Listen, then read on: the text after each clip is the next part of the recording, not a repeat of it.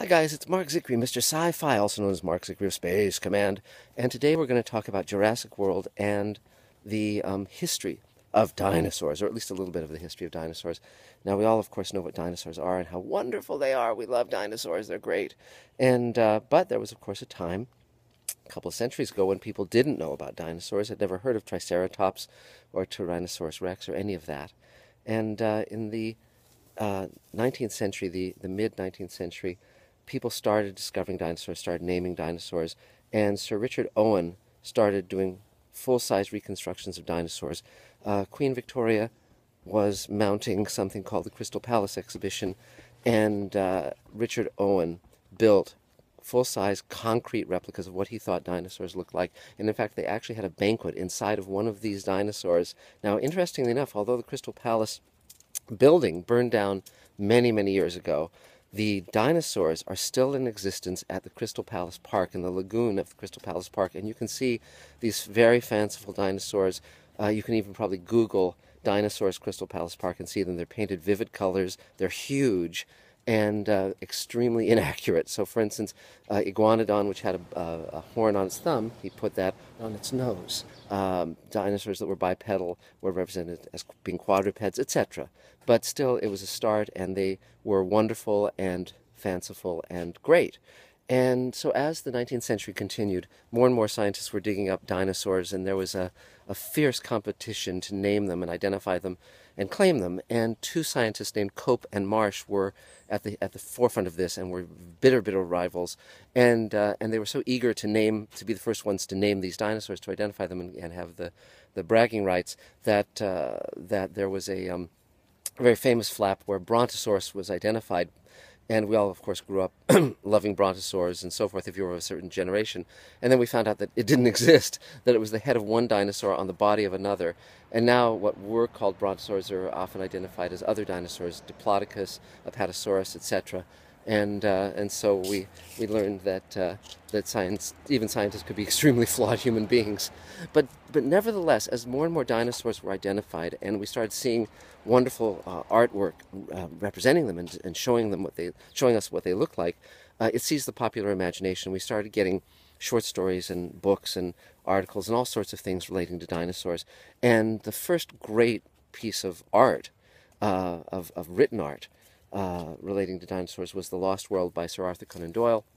He, of course, was the creator of Sherlock Holmes, but in 1912 he created a character named Professor Challenger, and Professor Challenger goes to a lost plateau with several of his cohorts and discovers real living dinosaurs.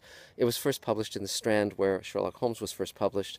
It was a popular magazine in England, and the illustrations accompanying it were just wonderful, great representations of dinosaurs. And it was only natural that when movies started, they would try a crack at dinosaurs. But the question, of course, was, how do you represent them? Because, a man in a suit playing a dinosaur looked ridiculous and didn't really fill the bill. But there was a very talented artist named Willis O'Brien, and he came up with the idea. Others had attempted this in limited ways, but he was the first great artist of what was called stop-motion animation. And later he would do King Kong, and that has just amazing dinosaurs in it. But the first animated dinosaurs that really were really noticed by the public was in the film of The Lost World that was done in the 1920s. Now, prior to the release of the movie The Lost World, Arthur Conan Doyle had been seeing some of the initial footage, stop-motion footage of the dinosaurs, and he was friends with Harry Houdini, and Conan Doyle believed in the spirit world, and Houdini was one of the great debunkers of mediums and spirituality. And so, to kind of get one up on Houdini, Conan Doyle showed some of the initial footage of the dinosaurs, which astonished everyone, including Houdini. And it started to get out to the newspapers that Conan Doyle had shown this footage of what could it possibly be, real dinosaurs? And very quickly, Conan Doyle realized that, he didn't want to be perpetrating a fraud, so they really revealed that it was actually footage that was done for a movie, and it was special effects and so forth.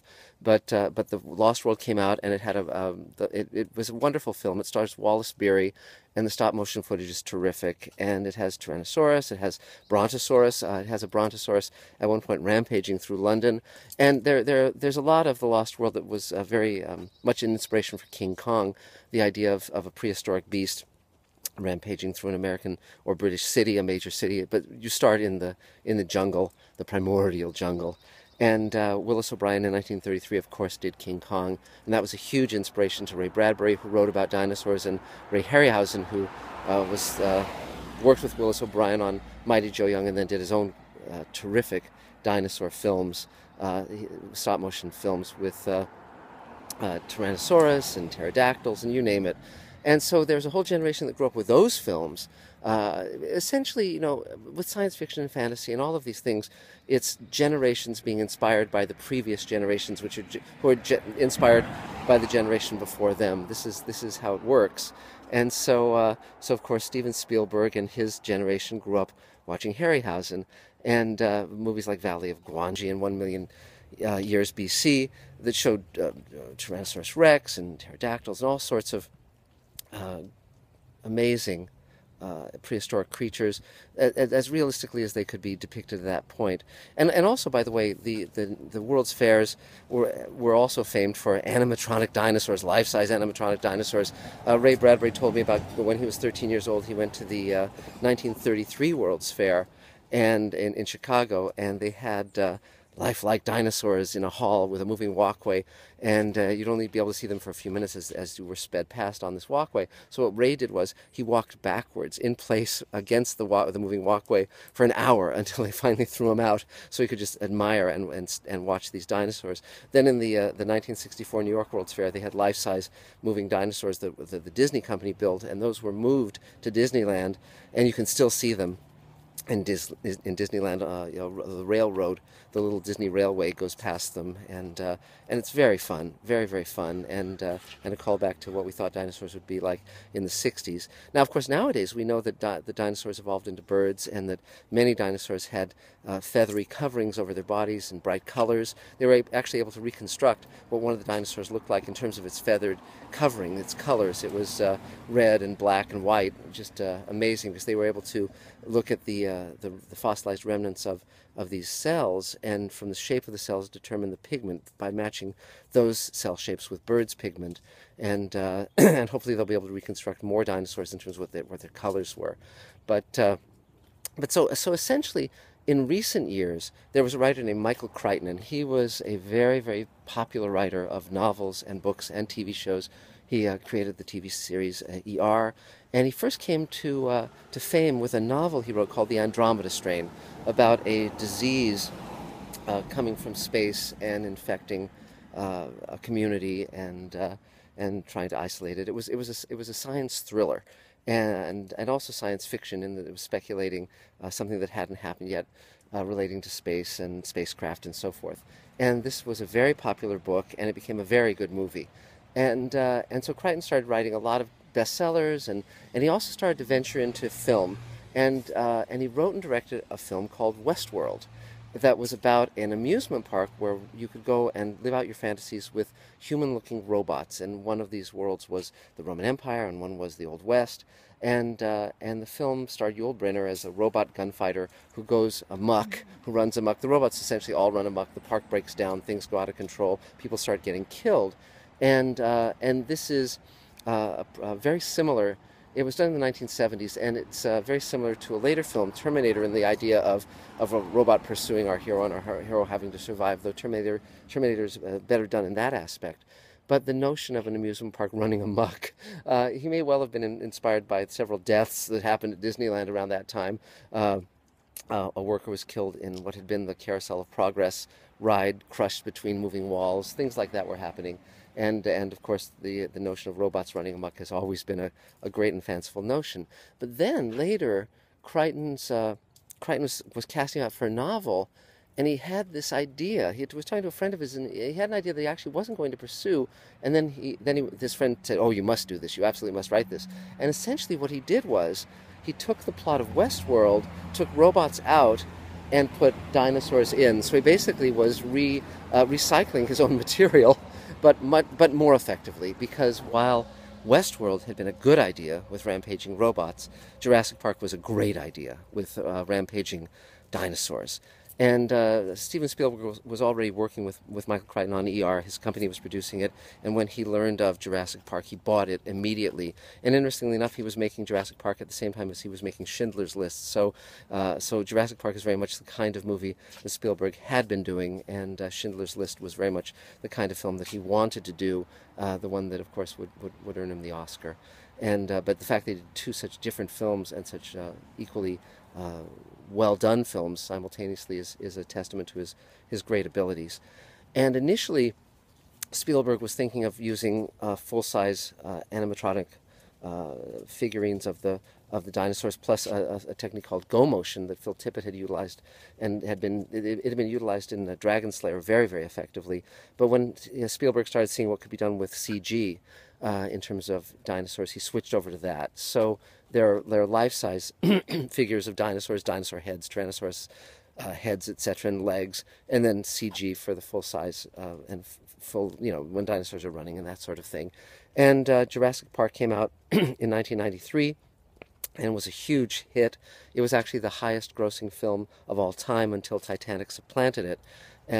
Jurassic Park earned $900 million worldwide.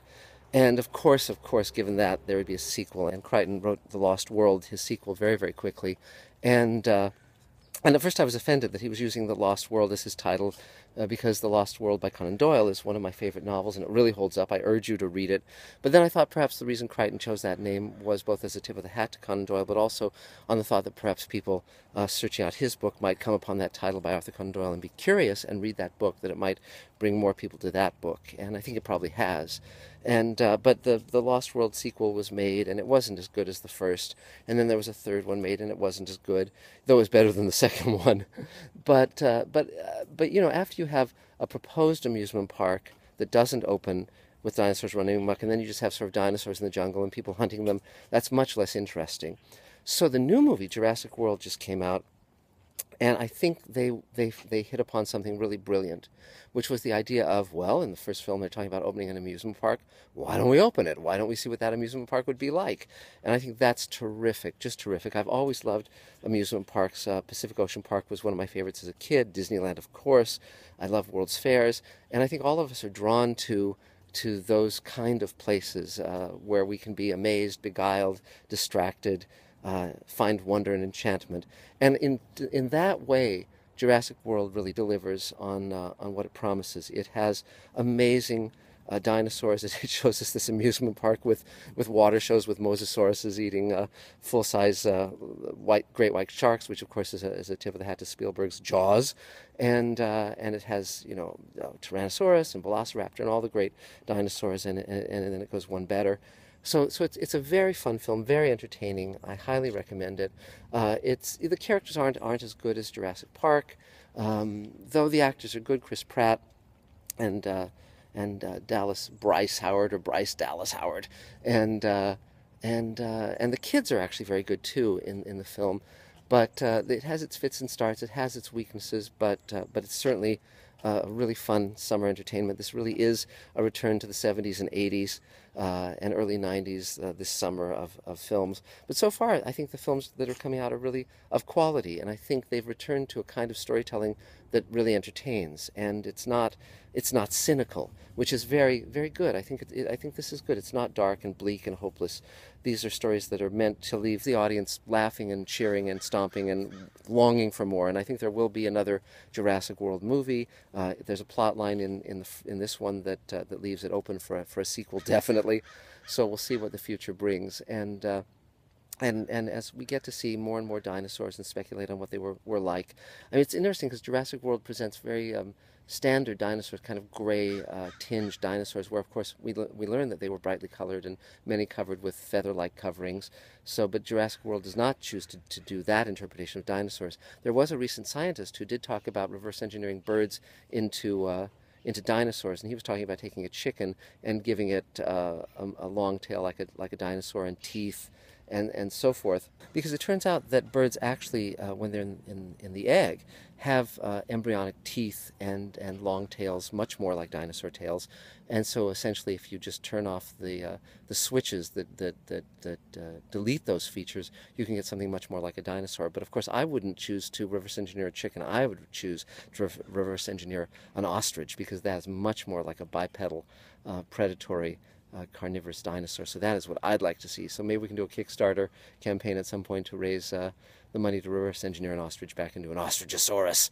So anyway, so on that thought, this is Mark Zicree, Mr. Sci-Fi, also known as Mark Zicree of Space Command, from the bamboo lair of Jurassic World, wishing you all the best until next time. Bye-bye.